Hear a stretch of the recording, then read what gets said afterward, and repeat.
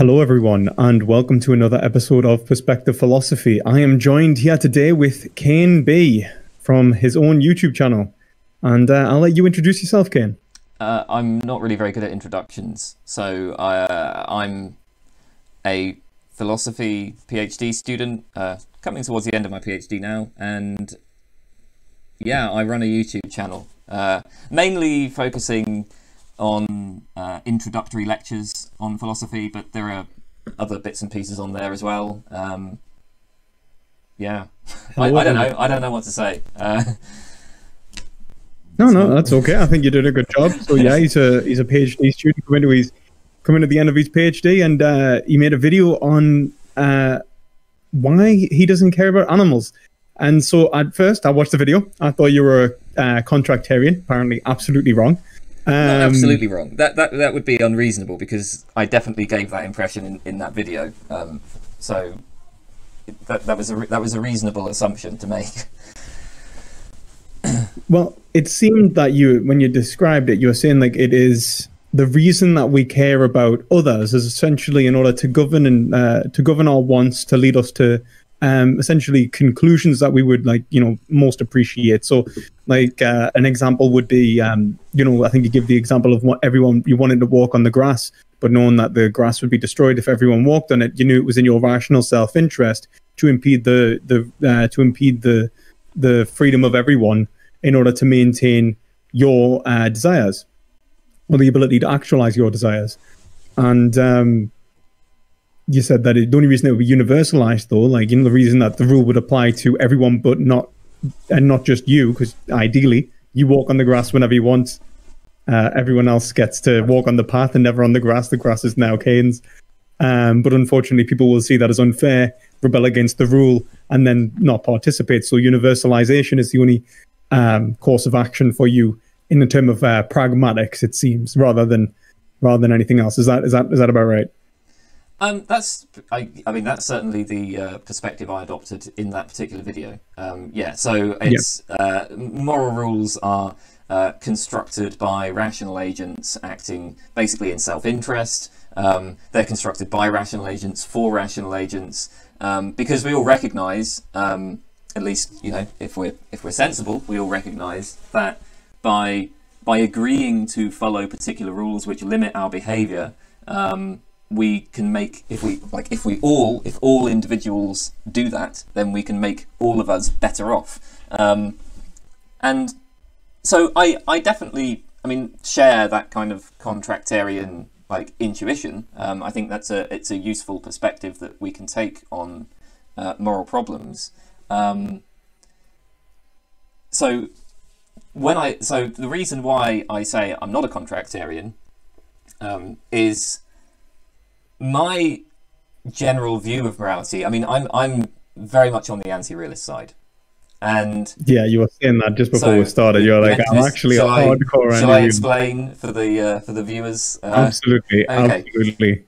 So yeah, I'm an anti-realist. Now, what a lot of anti-realists will do is they will, despite being anti-realist, they will kind of continue engaging in a sort of realist type project. Now, I actually don't really have a problem with them doing this. From what we discussed, it sounded like you have more of a problem with that than I do.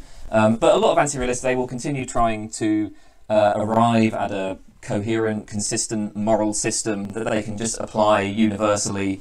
And a lot of them will try to show that we can, I think as a quasi-realist might put it, earn the right to talk as if there are moral facts. So we proceed, when we're doing normative ethics and applied ethics, we just kind of ignore the fact that we're anti-realists and we proceed as if there are moral facts. And so somebody who takes that kind of perspective, they may well find themselves attracted to contractarianism, and they might say, well, I am a contractarian, and this is the point of view that I'm going to apply whenever I encounter any moral problem, or I have to engage in moral reasoning. This is the way to do it. This is the best way to do it.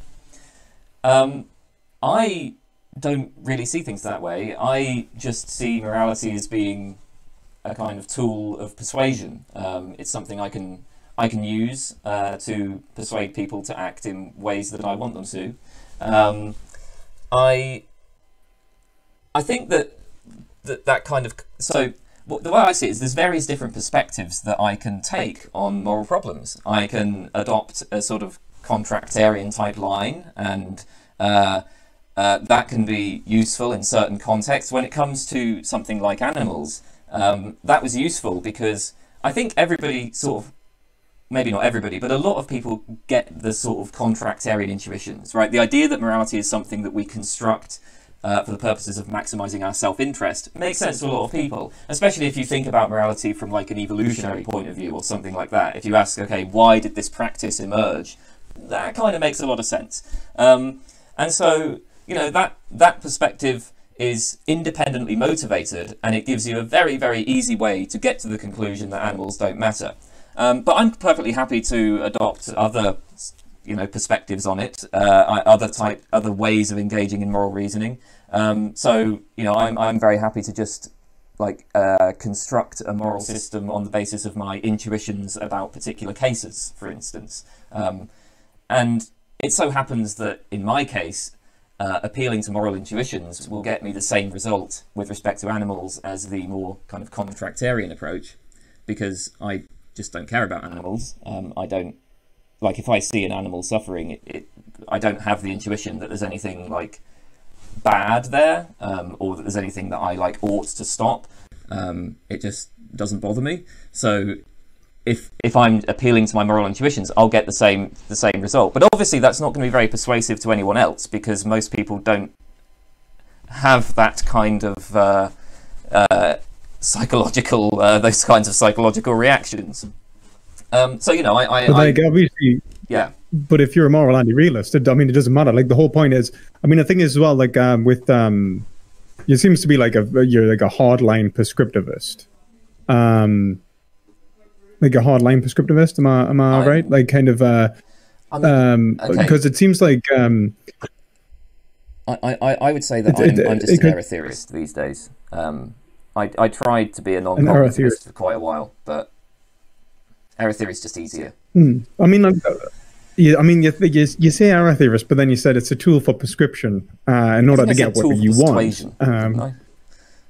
Persuasion, sorry, my bad. But similar, like, obviously persuasion being a form of basically, I guess, rather than I would say that you're trying to you know, place your desires upon another individual, like kind of like, and I think it fits the prescriptivist kind of framework. You know, I don't like X, and you shouldn't like X either. You know, like, or like just essentially is just trying to abide by your will. I mean, it doesn't necessarily have to be prescriptivist, but it seems obviously, as you say, like yeah, I guess, like funnily enough, almost in line with the sophistic tradition, you know, the rhetorician kind of like framework of back in ancient Greece, like you know, Callices, you know, it's like you probably see morality, like, so they understood morality to be obviously a tool of pure persuasion as well.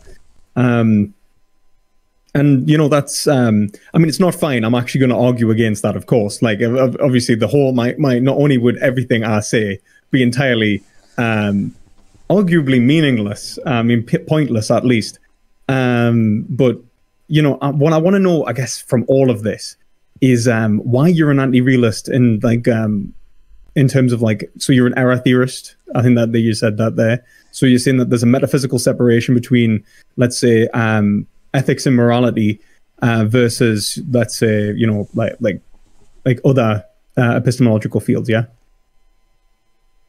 So when you say ethics and morality, you mean ethics and morality as one thing versus the other epistemological fields? So, yeah, sorry, I just mean like the epistemics of like, so for...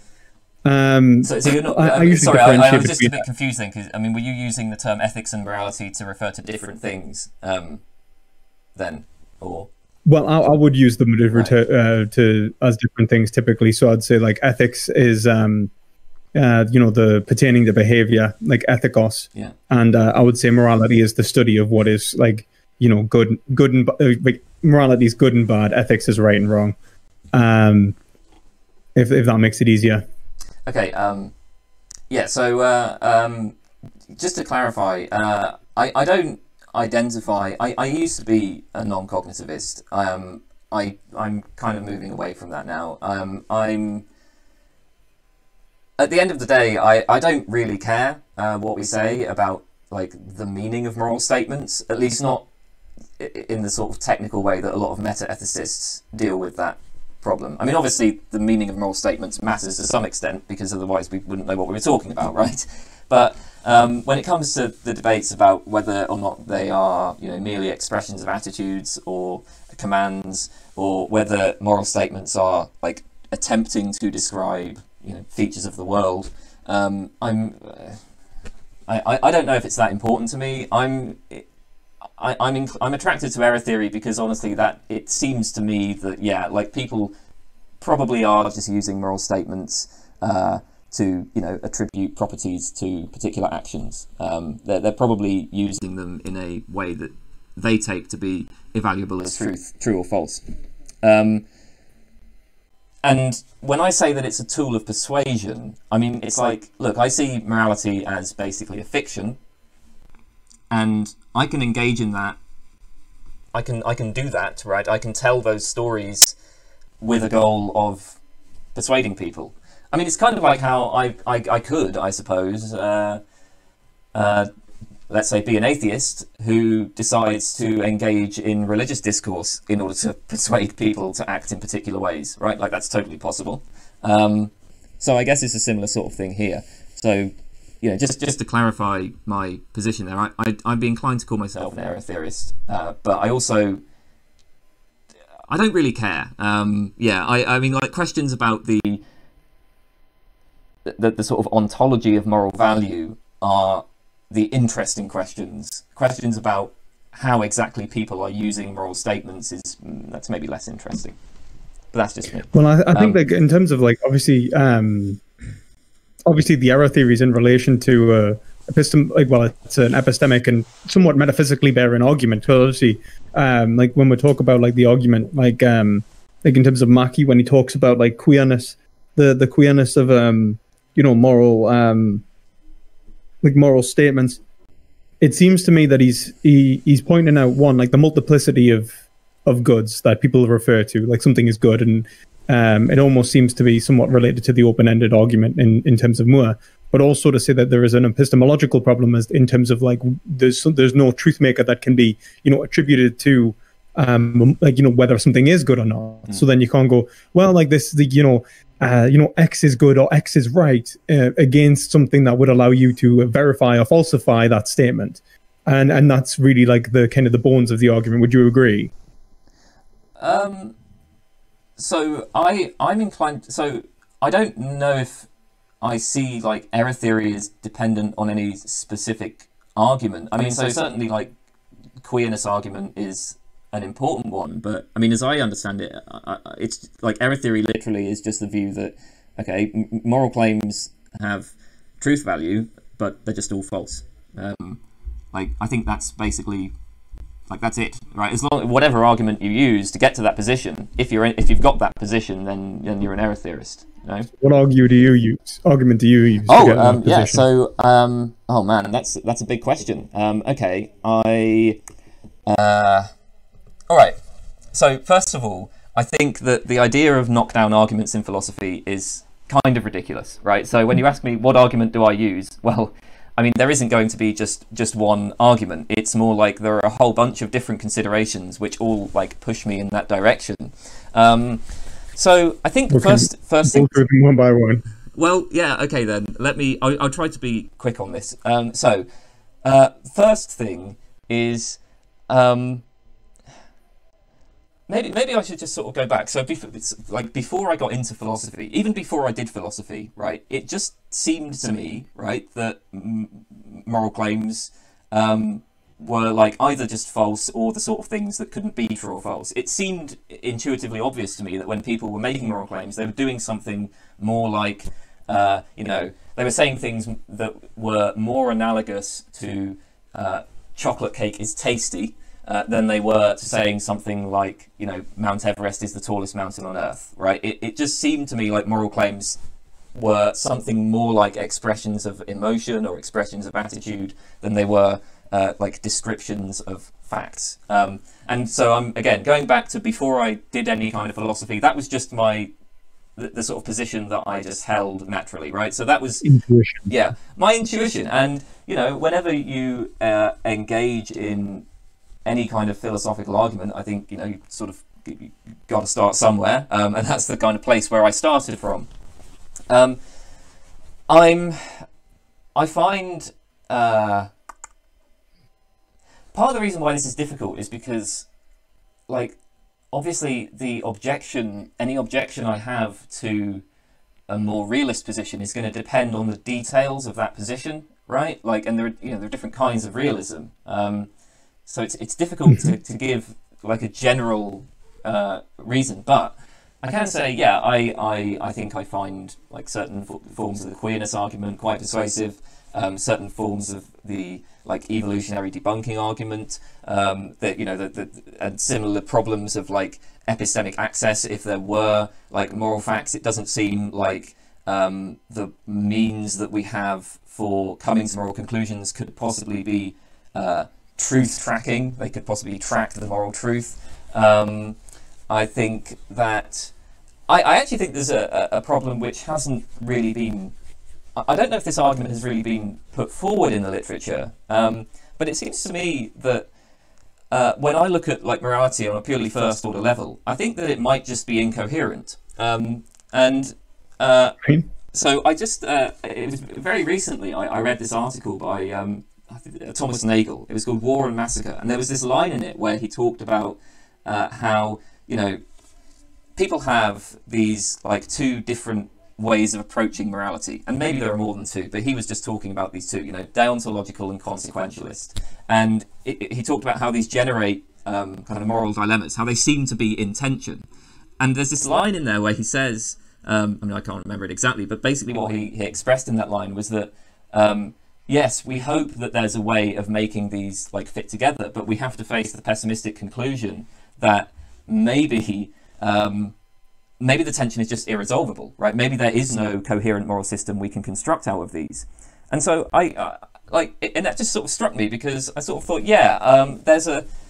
I guess I'm inclined to think that like maybe these two different ways of thinking about morality, these two different things that generate moral intuitions, like the deontological approach and the consequentialist approach, these seem to be like deep and fundamental features of our moral reasoning, and they seem to be in tension. And like maybe we should just accept the way things seem there, right? Maybe they are, and in which case it looks like morality as a kind of project is just incoherent. So if you accept that there are sort of two ways of approaching morality that are fundamental to it, that are sort of ineliminable, like we can't get. We can't kind of get rid of one of them, and they are genuinely in tension. They genuinely can't be made coherent. Then you have a sort of first order incoherence. Also, moral beliefs I guess they seem to be unlike other beliefs insofar as it seems to be much more reasonable to be like intransigent in the face of moral disagreement, and just to like retain one's perspective even in the face of completely different points of view. It seems to be reasonable to like ignore moral experts in a way that wouldn't be reasonable in other fields. And so there's all of these things kind of push me towards an anti-realist position. But I do want to say I don't think that there's anything irrational about being a moral realist or anything like that. And I mean, at least part of the reason why I accept moral anti-realism is because I have other commitments elsewhere in philosophy that make that plausible. Certainly for anyone who's not as much of a hardcore empiricist as I am, I think that you should be a lot more open to the possibility that moral realism would be correct. So I don't know. Does that answer your question? I feel like that was a big ramble, and I'm not sure that made any real sense. No. I think so. So what I kind of got from that was intuitionally you kind of fell on the side of boo hurrah anyway, like emotivism. and then you said like you have issues with like truth tracking in terms of moral propositions, and then you obviously you mentioned you're an empiricist, which we'll probably have to get onto at some point actually, because like obviously my metaphysical commitments is really, I think, one of the reasons why I would argue for realism, because I'm certainly not an empiricist. I'm an idealist. So it's I mean, literally the opposite side, pretty much. I mean, I'm happy to grant idealists into the empiricist fold. I think Berkeley was, empiricist. So see, I would say that I would was it have you come across Sellars' argument against empiricism? Yeah.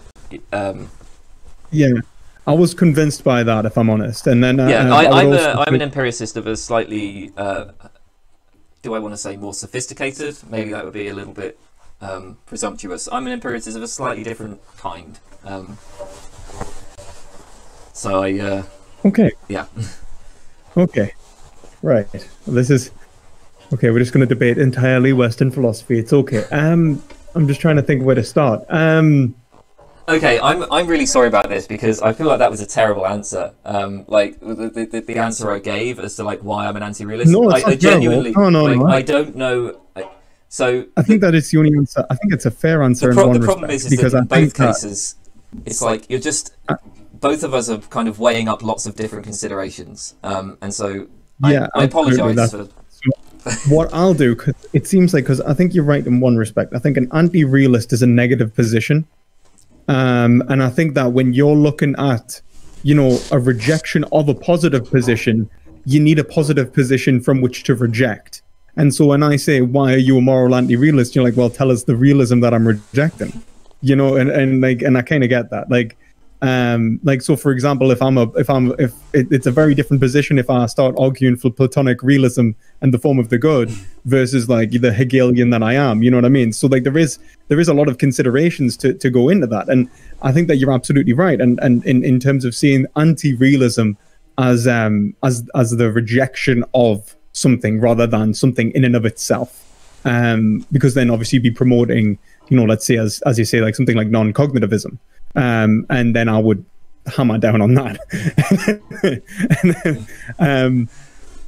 So right, where to start?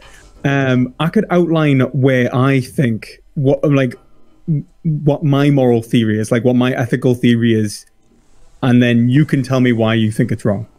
If you think that's well, you know what? It's hey, it's your discussion. That sounds like a good place to go. Why don't we do that?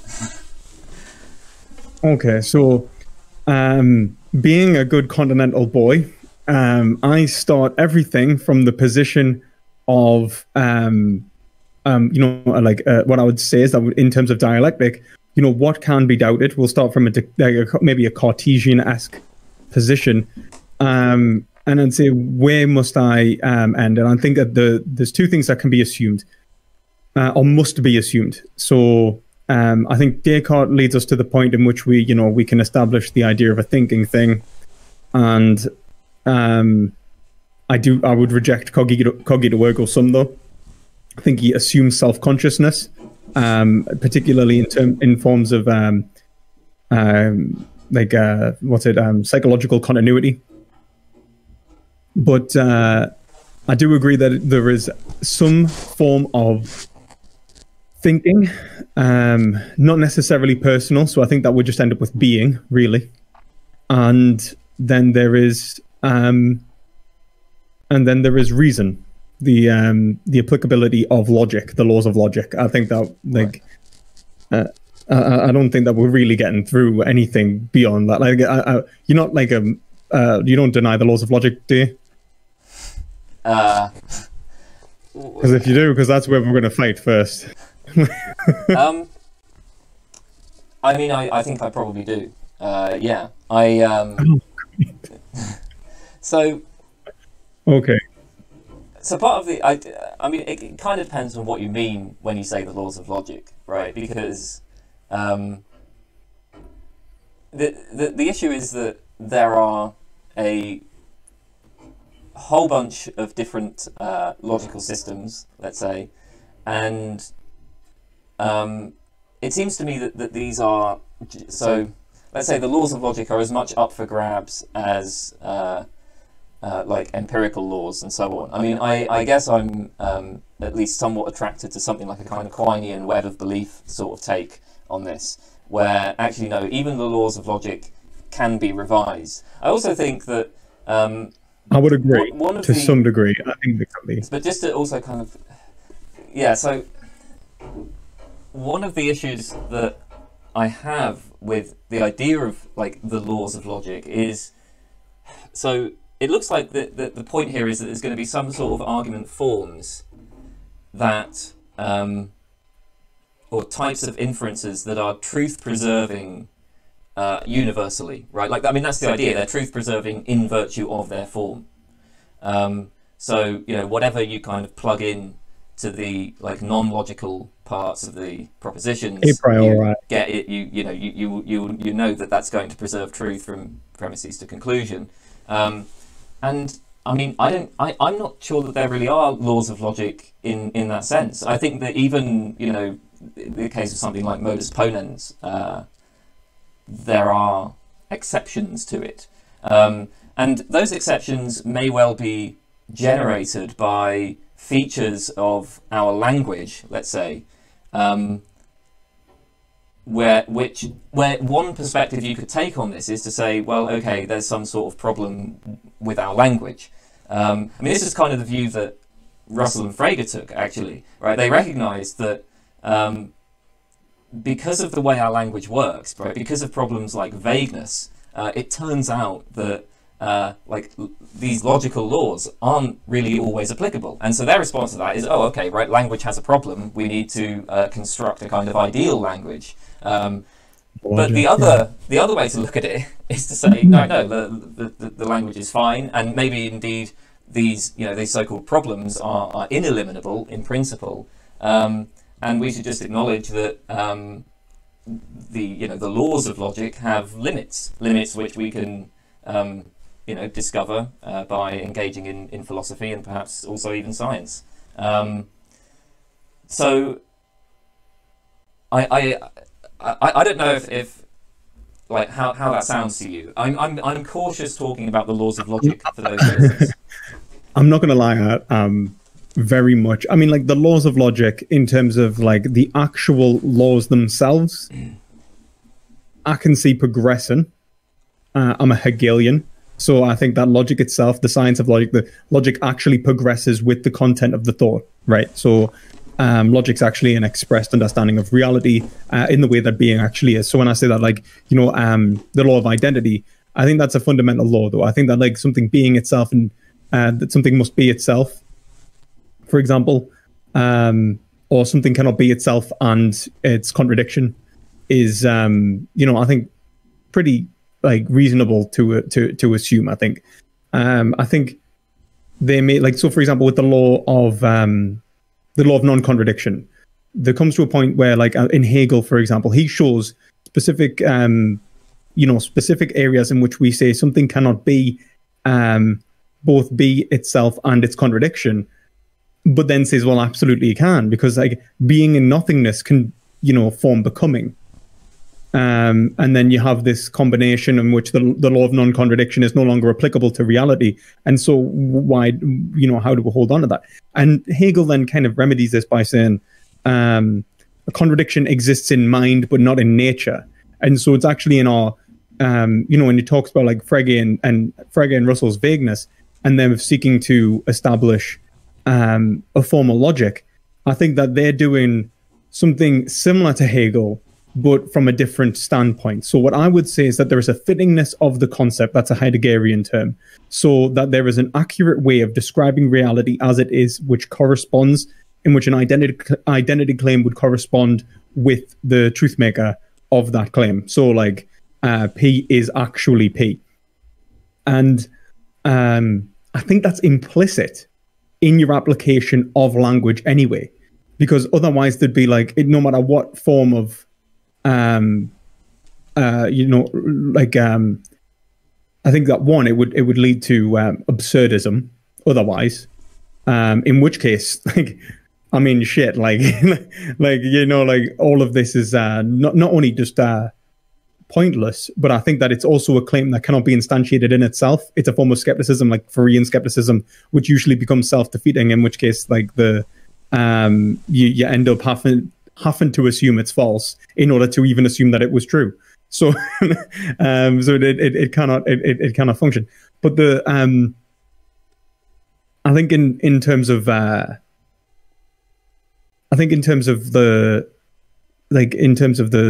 whether P actually obtains, I think that whether it's even ancient philosophy, like I think Parmenides, I think showed the undeniability of being to some degree, but in more more like sophisticated terms. I think someone like Robert Brandam's inferentialism, I think, shows that the concept of language and the function of language as a form of not only communication but of understanding and engaging with reality implies the possibility of the word or the signifier actually obtaining reality. And I think that that is really it's an attack on the Wittgensteinian point that language would function without that. That language could function in a way that was non-correspondent to being. And I absolutely reject that. I think that language and signification must signify something, and that there is an implicit assertion that language signifies a thing or an object or some form of being, which it may be false even almost every time, but it must possibly be true. And so in some possible world, there exists the truth of the actual signifier corresponding correctly with the object, as in the concept, and I use concept in the Geachian term, specific mental ability divests an aspect of reality from which is correctly understood and conferable to another agent in the form of a word. And so when I say, chair, the concept which is actually divesting that aspect of reality and those parameters of reality are then communicable to you, from which you will divest those same parameters and that same aspect of reality in the same way. So that would be the production of a discrete object or determinate object. So a thing which is itself and not something else. Okay, I'm not sure I followed all of that. It's okay. Yeah, anything that obviously. So wait. So when I'm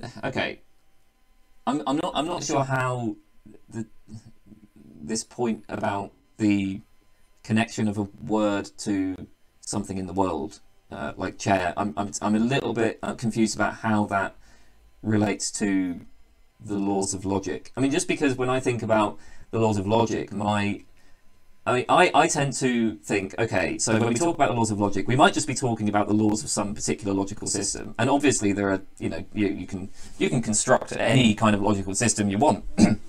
There are plenty of classical logic, relevance logic, modal logic, right? All of these different things.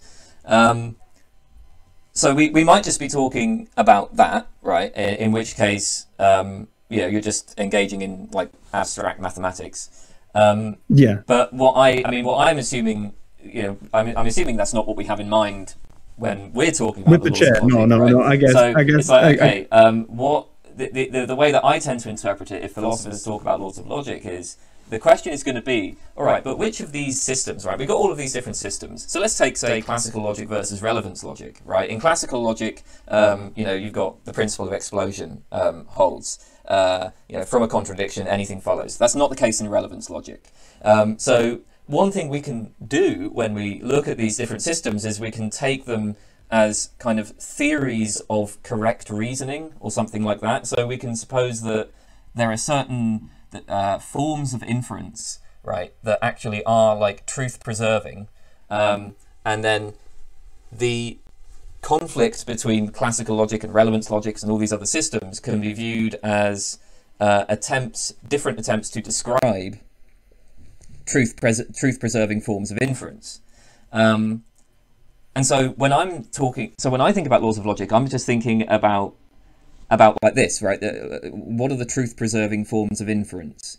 And I'm a little bit so I guess I'm a bit confused because then you started talking about I don't know. Do you see like the laws of logic as being what, like metaphysical, like part of the world or something like that? Because as I say, I'm thinking more just about like reasoning, right? I mean, that's the level at which I'm working. I do see them as part of being, but then I'm an idealist, so I take being to be fundamentally comprised of thought. Okay. So like, but like as well spotted. But I guess like I'm happy to say that like in terms of the pure like abstract mathematical like signifiers, that they like. Even if we were to say like P being itself, I would say like in terms of an analytic truth, I would say that was, I'd say that one, I think we'll have to assume it's the case for one. I don't think that we can kind of get past it. And then two, I think that there's something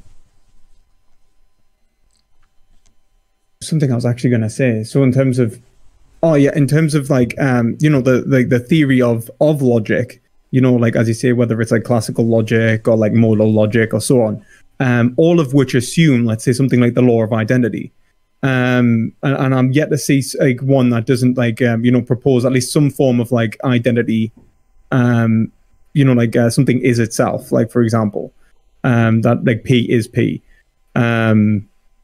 Unless am I wrong there? I mean, you can just make it up. Like nothing's stopping you. I don't think you could do much with a system in which like that didn't hold to some in some respect. But I don't know if you could just make it up, man. Like, well, yeah, I mean, like, like so you totally example, can just make up any like. I mean, it's so remember. I mean, like I'm not saying that you can make up what forms of inference are actually truth preserving, right? But like, I'm pretty sure you can just play like a kind of abstract game in which you like say, okay, here are the axioms of this system, or here are the like forms of inference or something. Like, okay, here's a logical system, right? So right from P you can derive like just anything, right? So that's kind of a useless logical system, right? But there you go, right? Okay, but that's like nominal, isn't it? It's not going to. I mean, yeah, like this is, as I say, this is just like a little game that you can play. I don't think there's anything kind of. I mean, like, I think it's implied that there's analytic truth, to this. So, so if we say that you can produce like any logical system, like, what you really mean is that you can produce any combination of signifiers which don't correspond to any form of truth preserving whatsoever, and then you've kind of got like you've got like incoherence, so you've got like gibberish or whatever, like you've got like a collection of symbols, right? But like in terms of like logic, I think there's I don't know if I'm wrong in assuming this, but it seems that like truth preservation is essential, at least or at least so like something like is like, I'm trying to think of how to express this. I haven't been asleep yet, so I've been awake for like 20 hours.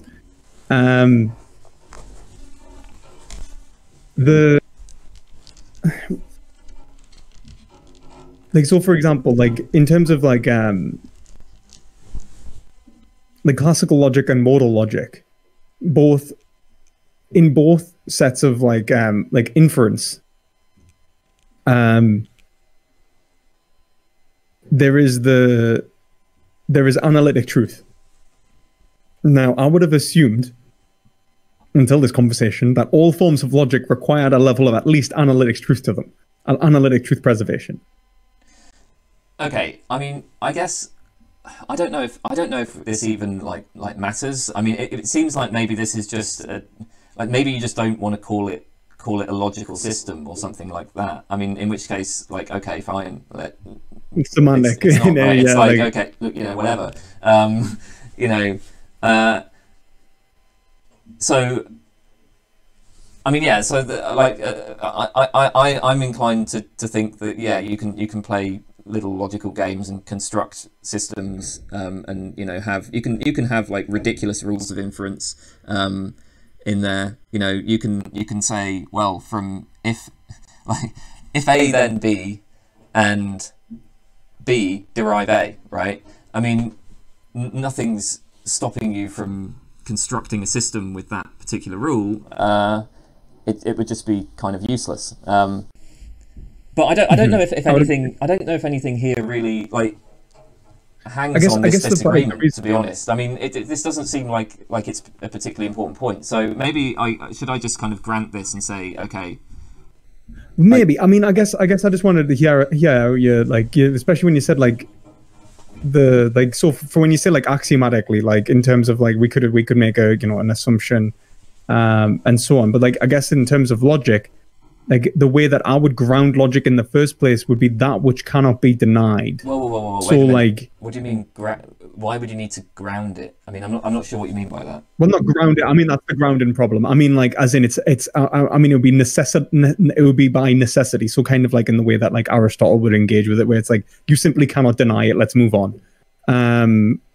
So I don't think I can ground logic as in like going, oh, by the way, like, yeah, I've proved the laws of logic sufficiently. Like, absolutely not. Like, that's not where I'm coming from. But what I'm saying is all I'm saying, so like we have different logical systems anyway. Like we have logical systems that are incompatible. Like classical logic and relevance logic are incompatible. Now, the question is, okay, if you're then asking which of these correctly captures truth-preserving inferences, then it's like that's a philosophical problem, and that's something that we can have a debate about. But like if you're just like I can just say, okay, I'm just going to do some relevance logic, and I might think that relevance logic is not the right way of characterizing truth-preserving inferences, but I can do it. Like I can just engage in the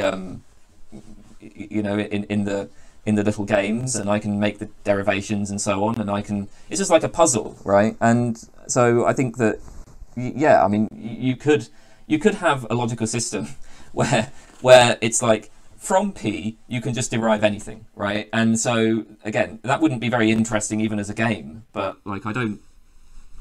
I wouldn't have a problem calling but in terms a logical system. Like, I guess it's more of like in terms of what logical system like maybe I should just ask what logical system that you would use in order to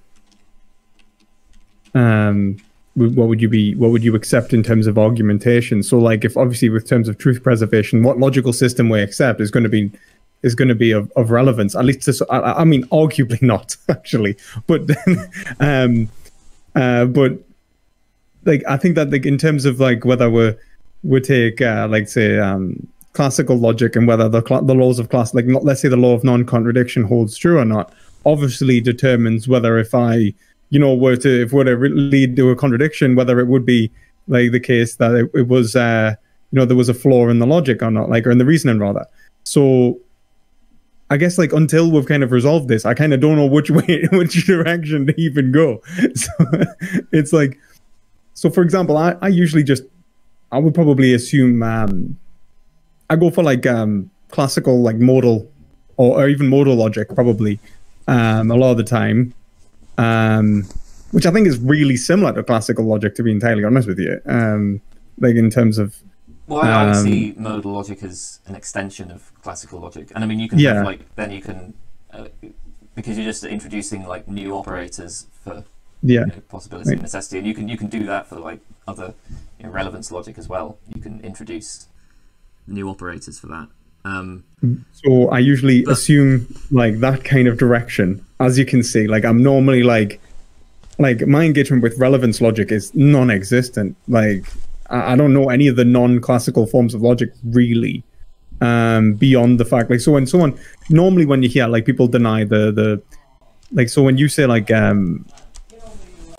in terms of problem solving, that's fair enough, but in terms of like argumentation, when you say P, like you mean like, so for example, like if I say like P is itself, like kind of like law of identity, or like P cannot be not P simultaneously, these kinds of things.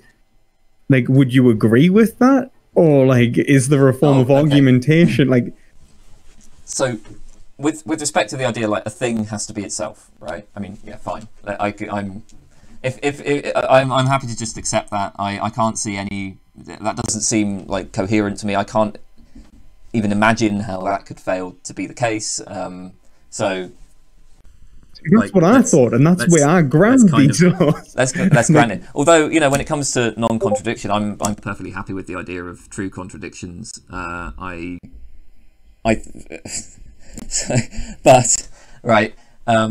think that classical logic works fine in the vast majority of circumstances. I think that true contradictions can arise from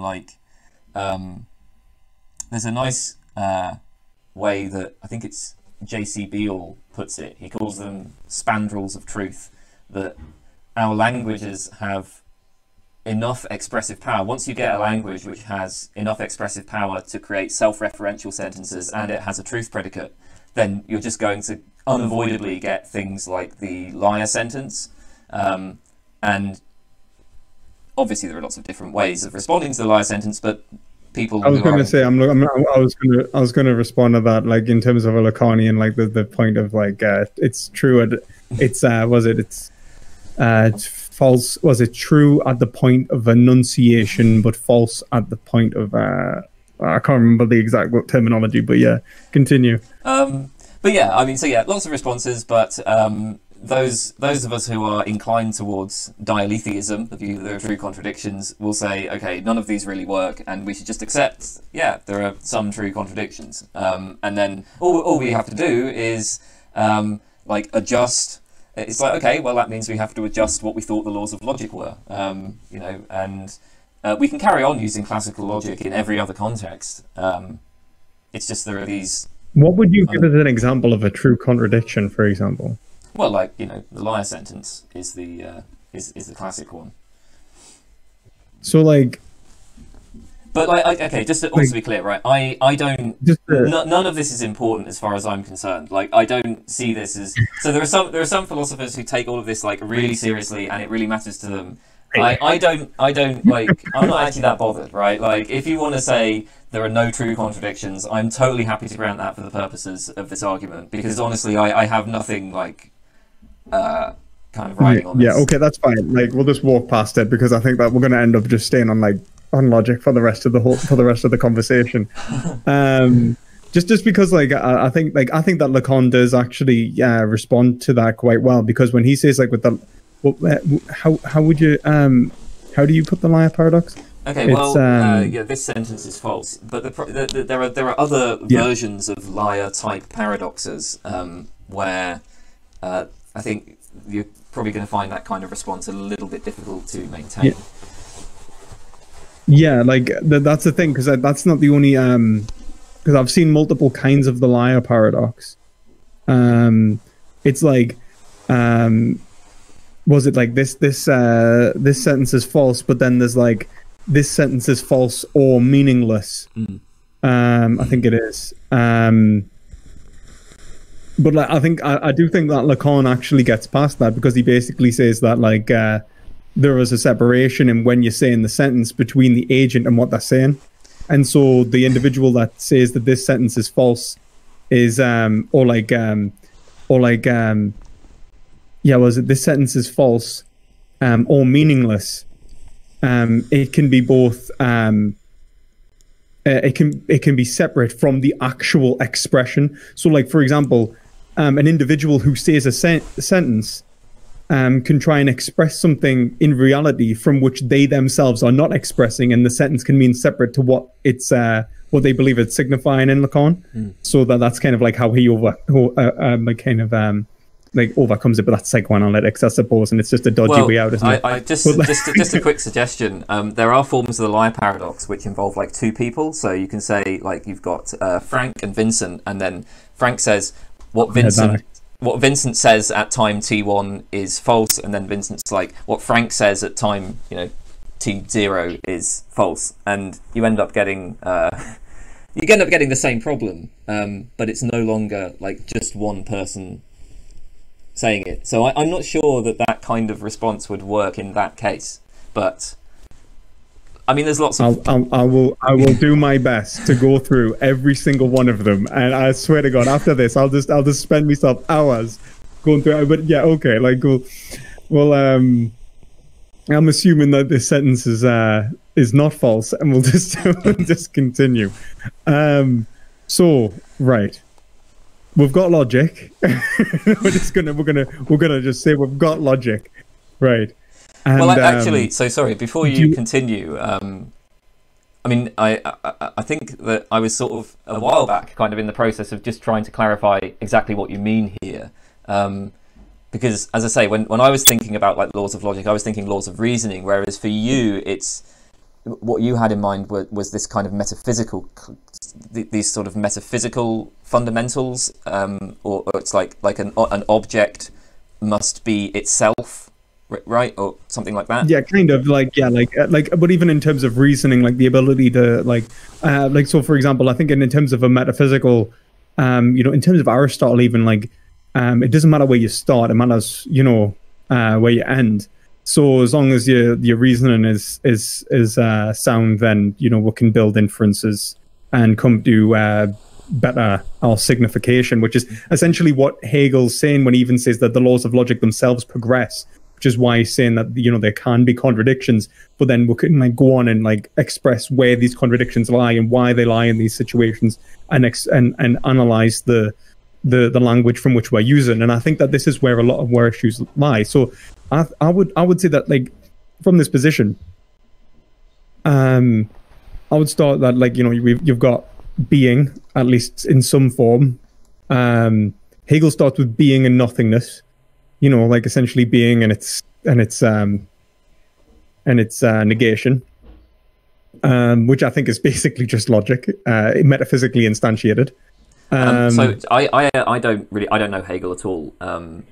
But okay, when you say you've got being and nothingness, I'm sorry, I feel like I'm being really pedantic here, but don't worry. I worry about this because it kind of sounds like we might be reifying nothingness and like treating it as a thing, which it isn't. So I don't know if it would be the negation of the thing, right? So for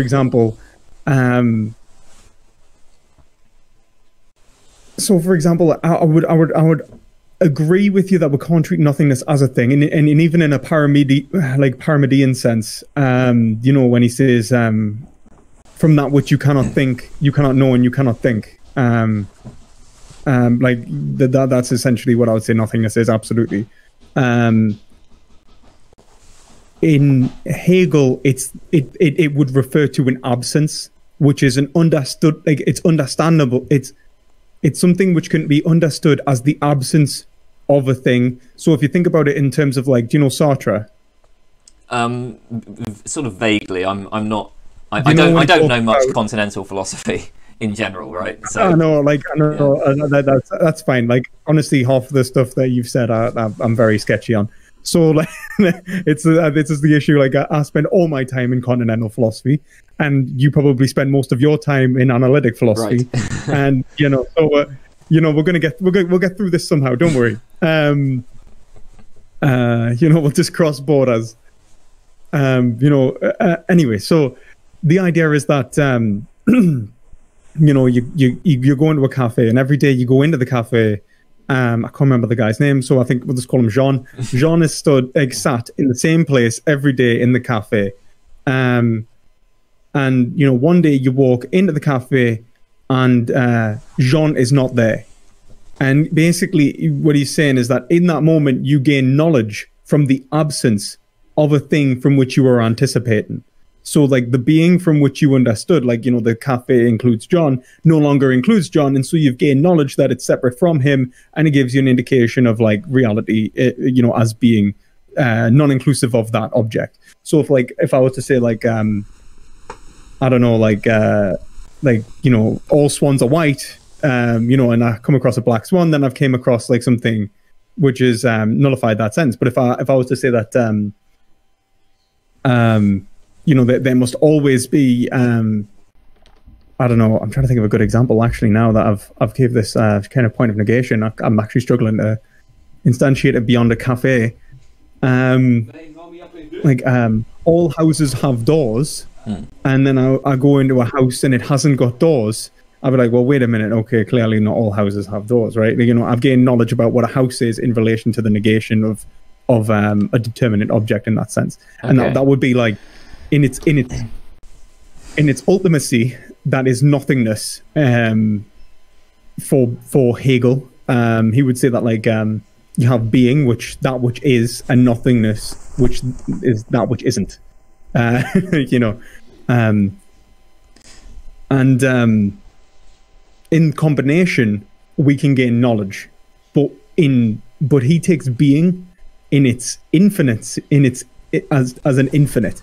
So he thinks that I'm going to use a lot of continental lingo here, and you're going to hate this. So you come from the point of like totality. So that would be from in the dialectic, if we were to try and understand reality, we would be met with like all of our let's say, like, I mean, you met with everything at once, pretty much, like the infinite experience. Excuse me. There would be nothing like demarcating one object from another.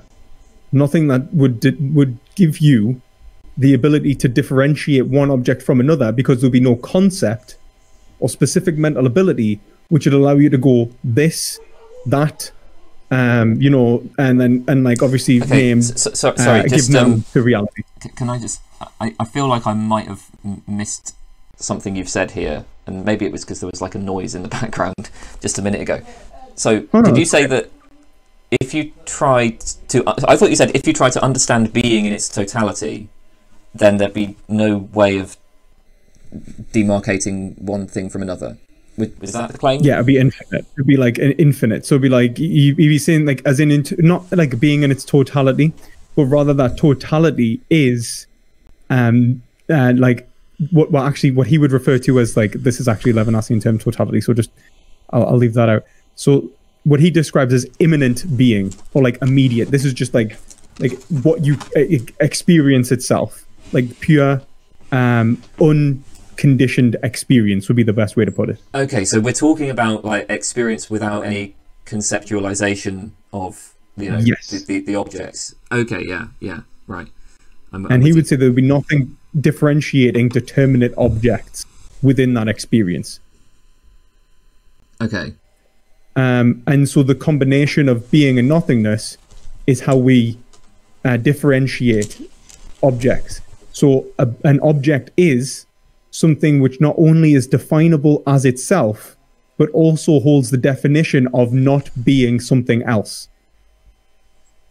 Right. So, like, this is a chair and not a table. Or this is, like, otherwise it would be, like, otherwise there wouldn't be, like, demarcated lines between being. Okay, I think I'm following this.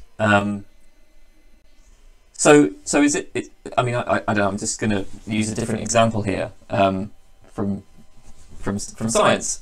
So if I was to try to do some sort of, like, if I was to have a theory, right, derive a prediction, and like let's say the prediction is that the temperature of this like tube of gas is going to be 20 degrees, and I measure it and it's 15 degrees, then, well, I'm thinking, okay, that disconfirms the theory, but of course it only disconfirms the theory, right, if you can make the additional assumption that anything that's 15 degrees is not 20 degrees. Yes. There has to be a kind of, there's a sort of ontological principle here where we're assuming that there's like a single value to certain things that we can measure, or that properties, or maybe objects or whatever, like the existence of something excludes, I don't know how to put this. Excludes it. So, like, for example, it must be itself and not something else. So he says it must hold the property of not being it's always like, Okay, so like object A must hold the properties of being object A, but also hold the property of not being object B. okay, so here's I think where I'm getting a bit stuck, because like if I think about, you know, the cup in front of me, right? It's like, yeah, this cup kind of excludes certain properties in the sense that, all right, it's got a particular shape, which means because it has this shape, it can't have any other shape. But then how are we getting to the so how do we know then what it is, what properties it is that the cup excludes? Because the fact that the surface has a particular shape is entirely compatible with the surface, say, having a particular colour.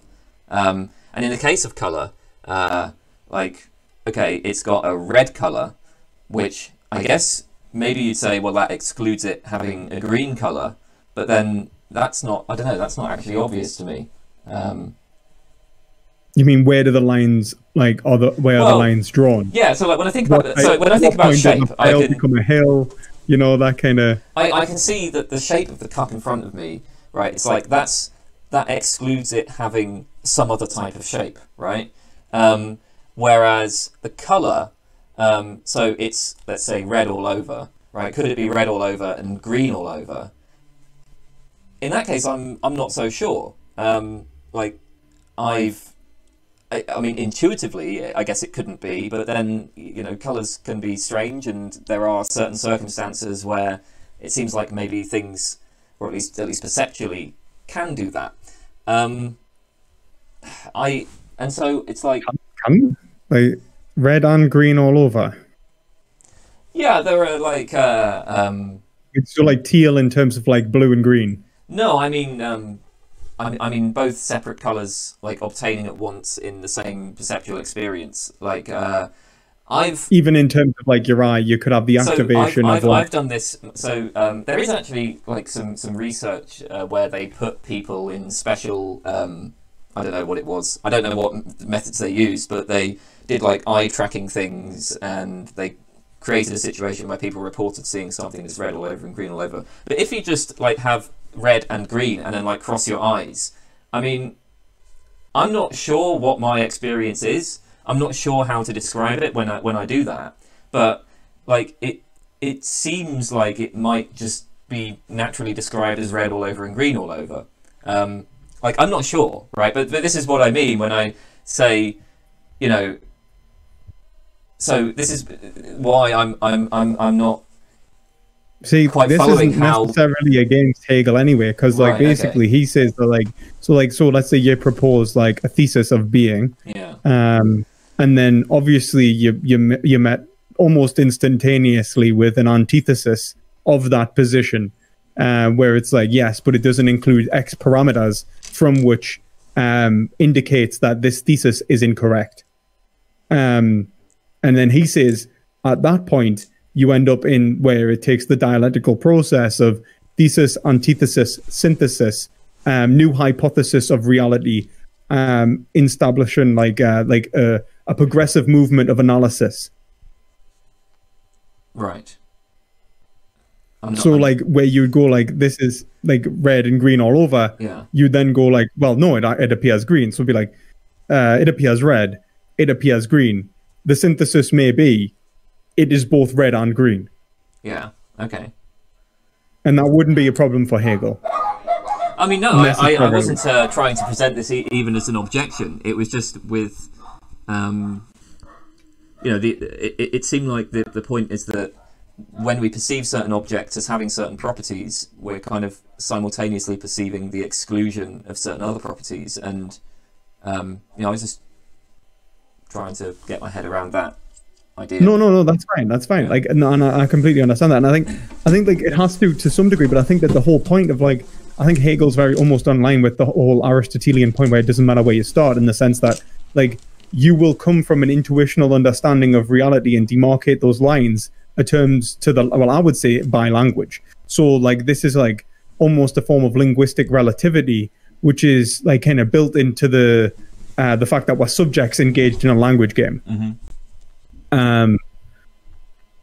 when we try to like actually like divest reality itself, the signifier is actually always separate from reality, and so never truly fully corresponds to reality in a way that, you know, P actually fully obtains P.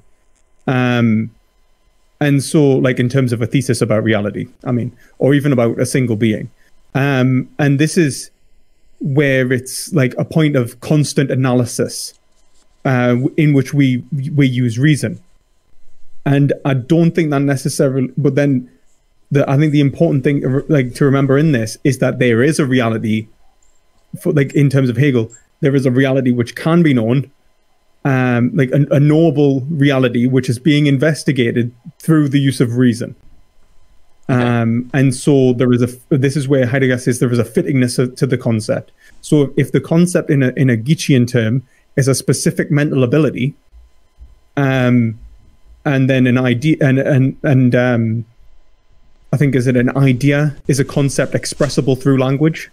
So if I have the idea of a chair, I can express that through language. That idea exists as a word, and a word is what I would say is an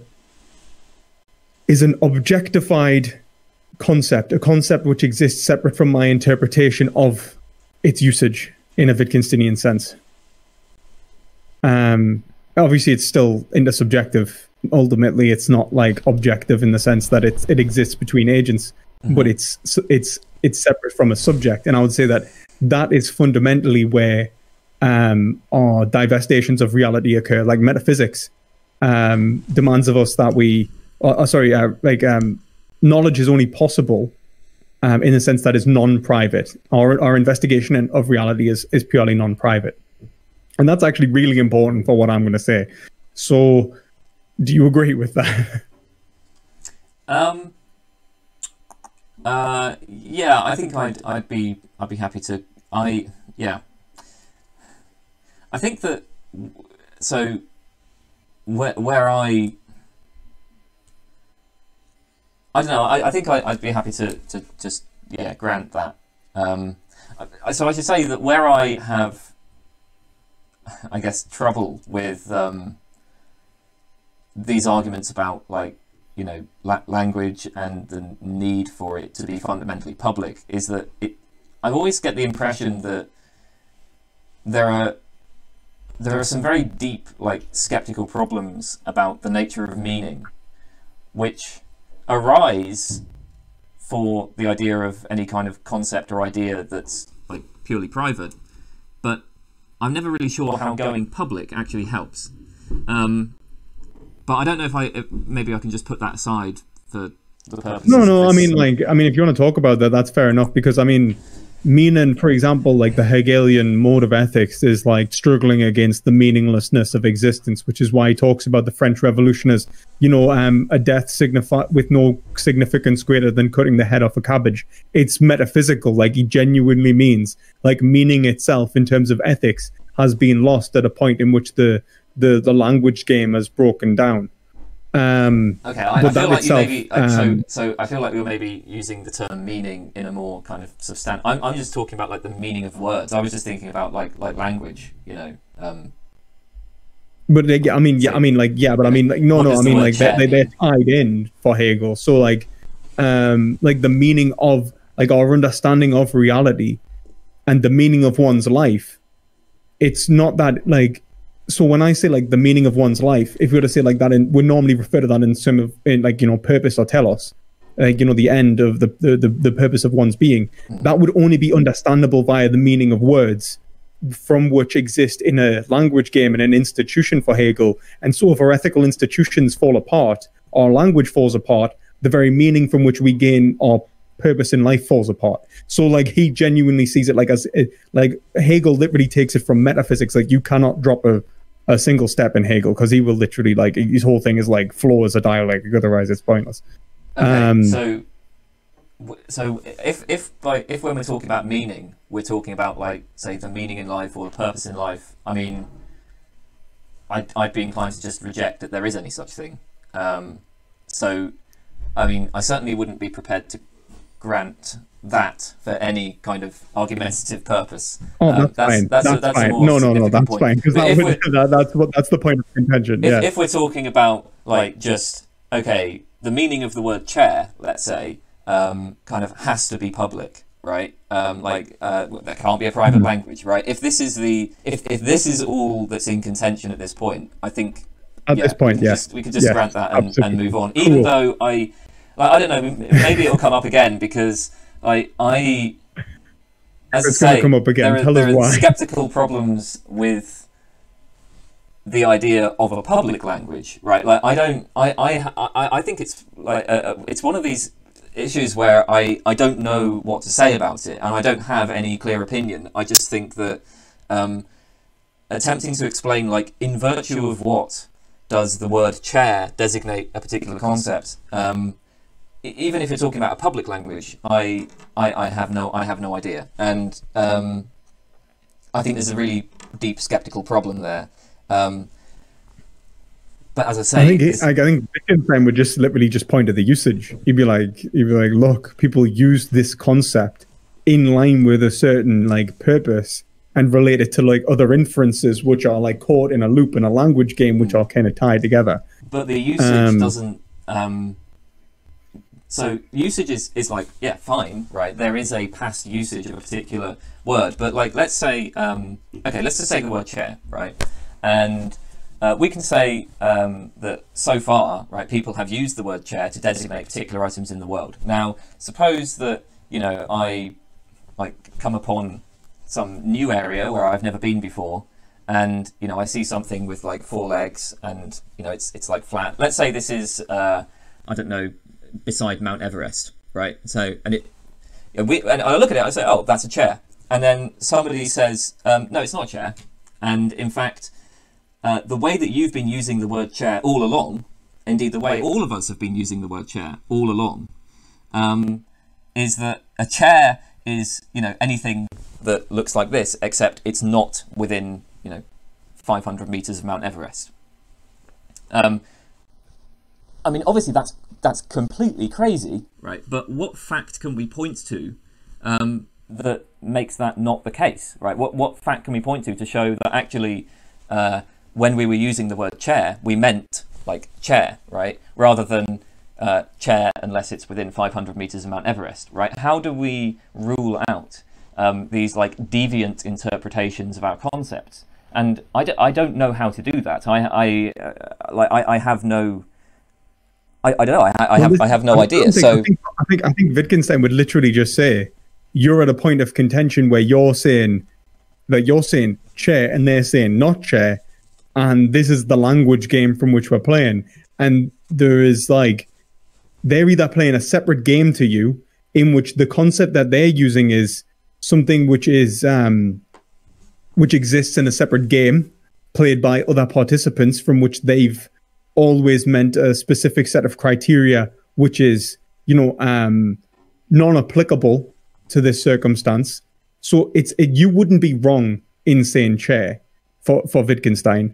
I mean, this like, so this problem kind of comes from Wittgenstein, or maybe not. It comes from maybe how people have interpreted Wittgenstein. But like, it's you know, Wittgenstein has that point about, you know, when somebody you ask somebody to add by 2, right? And so you say, okay, 2, 4, 6, 8, blah, blah, blah, blah, right? And then they get to 1,000, right?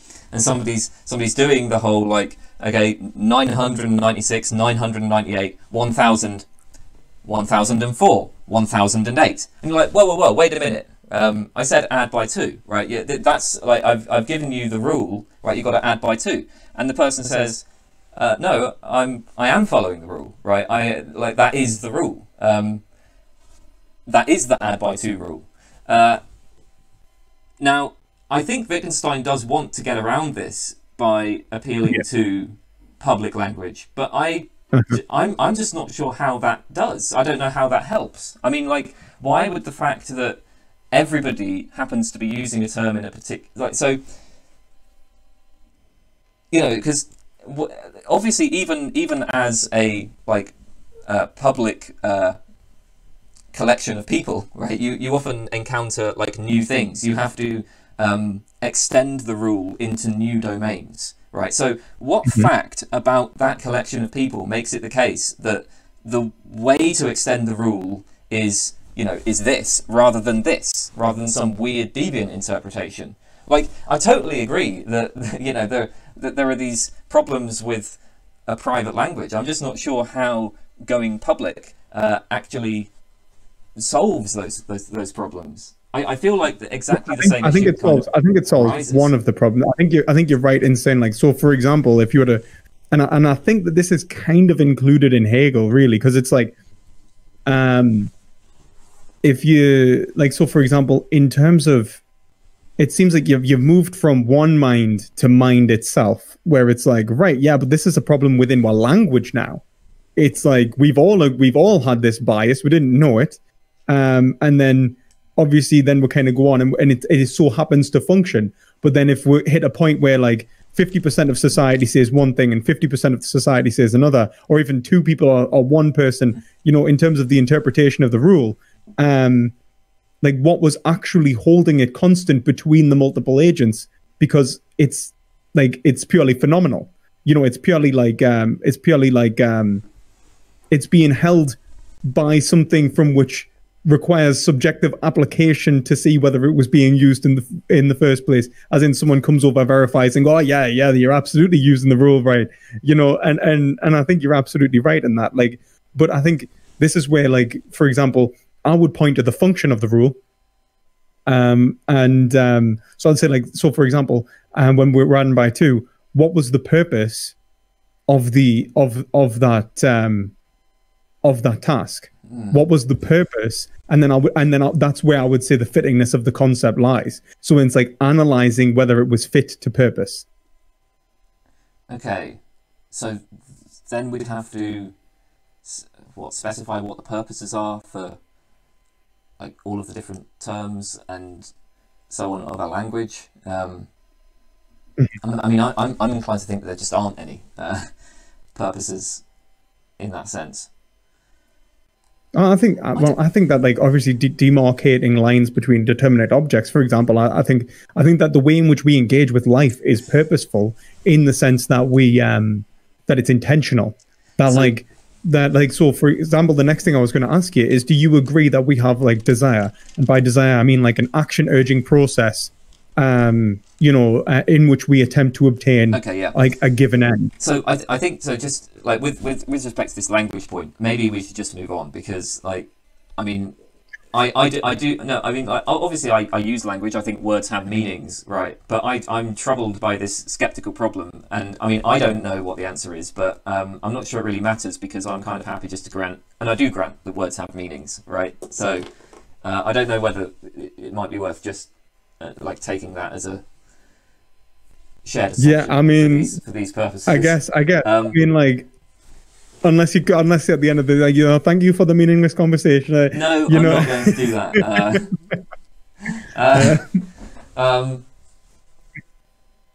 Okay. Yeah. So. Okay. Yeah. So what was the next thing? Like. So I mean, like, just in terms of the private, like, obviously the private, like, kind of public thing, just to exemplify, someone in the chat just said you have to go Frege-Geach. Obviously the kind of Frege-Geach embedding problem, you know, the ability to like hold the like, you know, the argumentation set, that is like, essentially the argumentation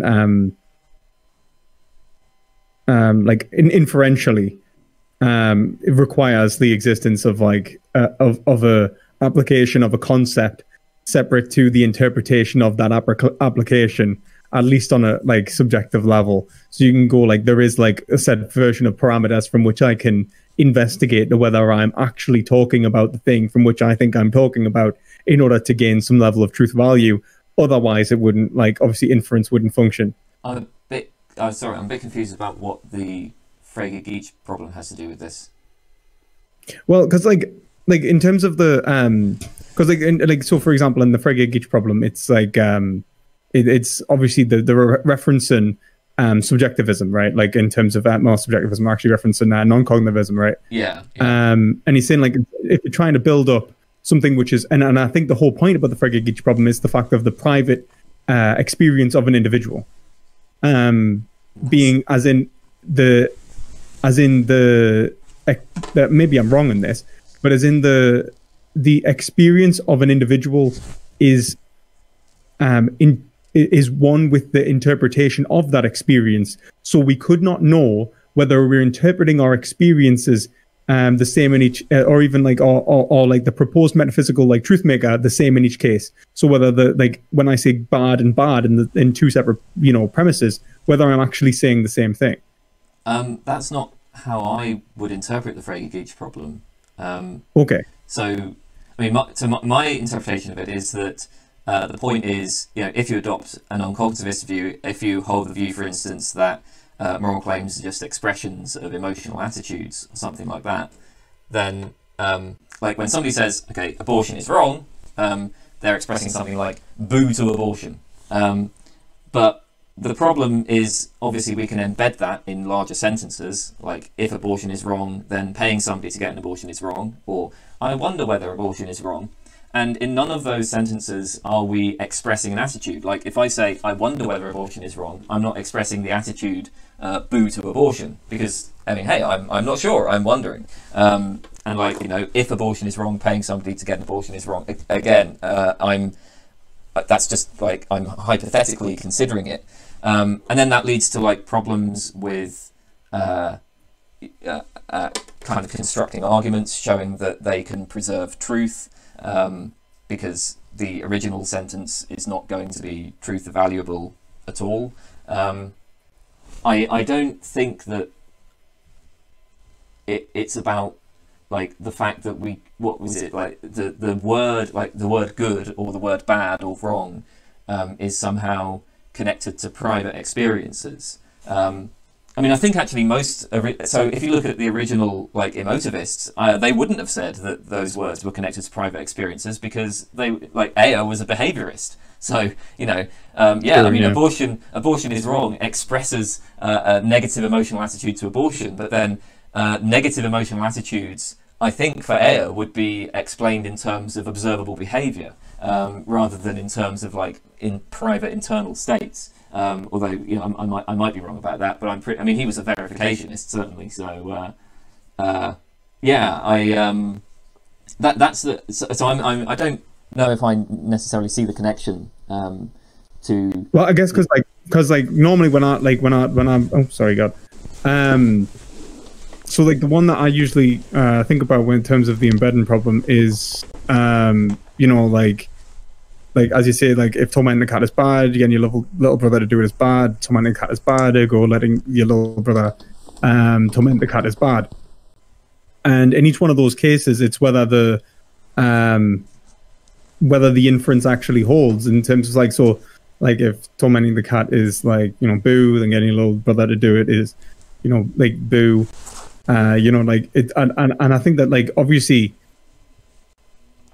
you can like in terms of, I guess maybe I'm going a little bit more towards the cognitive side of things, where I'm saying that like I guess I would argue that like something like boo was a private state of being, and then obviously your ability to hold that constant within an inference.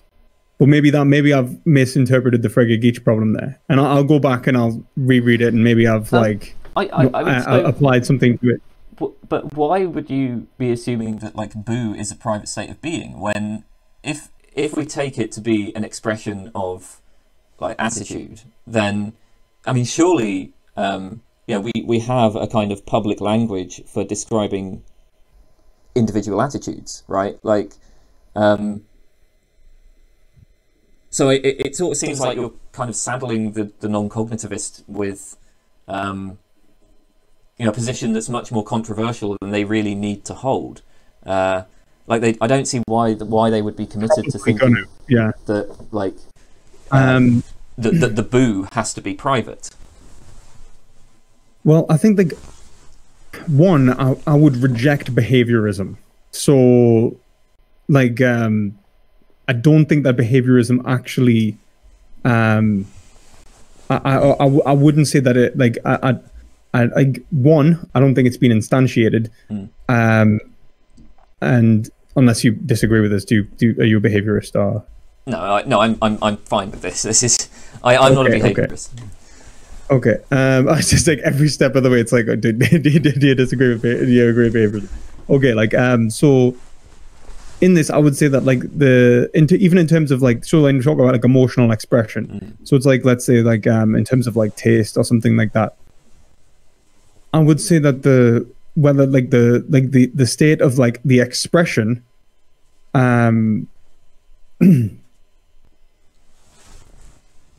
like the expression, I don't think I have a necessary like issue with if it's like purely like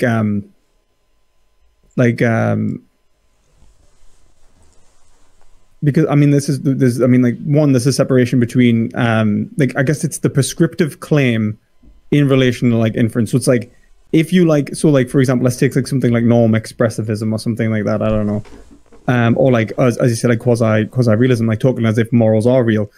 Like, you know, like if you like chocolate cake, like I like chocolate cake, and let's say you can reference the expression of like you eat chocolate cake and it lets you express the like yay for chocolate cake, right?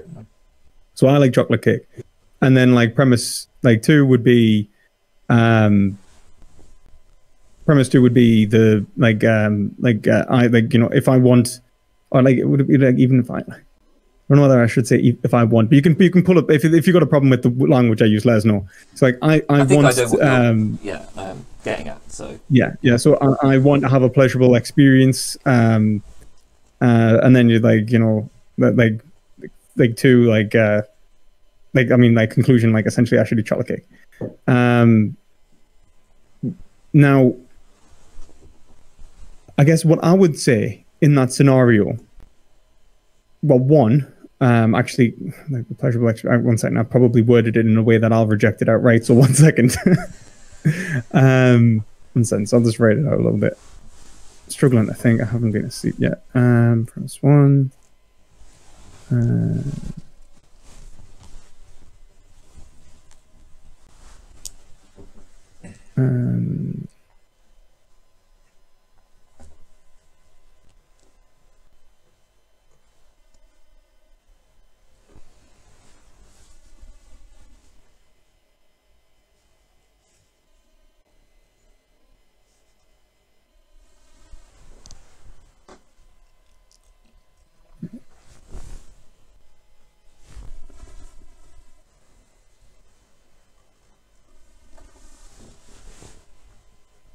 Right, so and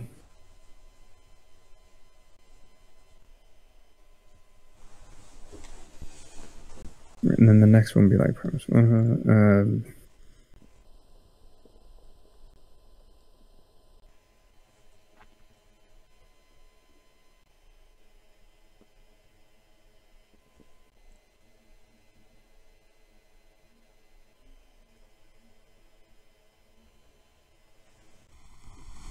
okay, so like the first one would be like yay for chocolate cake. Yay means I like something. I like chocolate cake, right? And I think like that is